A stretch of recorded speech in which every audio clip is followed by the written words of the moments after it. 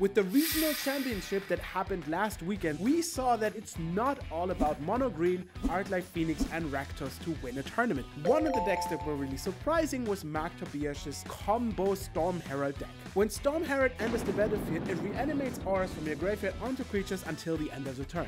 But the turn doesn't end with your auras falling off, the turn ends by killing your opponent. Because you use Classification that gives +20/+20 and taps the creature on one creature, but before that happens you use Burning Anger to tap the creature that got Classification to deal your opponent 23 points of damage. The reason why this combo is so resilient is once you play Storm Herald, you don't need to put it on the Herald or any specific creature, you can put it in any creature when the ability resolves, meaning your opponent has to kill every creature that you have on the battlefield in order to be safe, and that is usually not working out because you play a lot of random creatures that help you assemble the combo.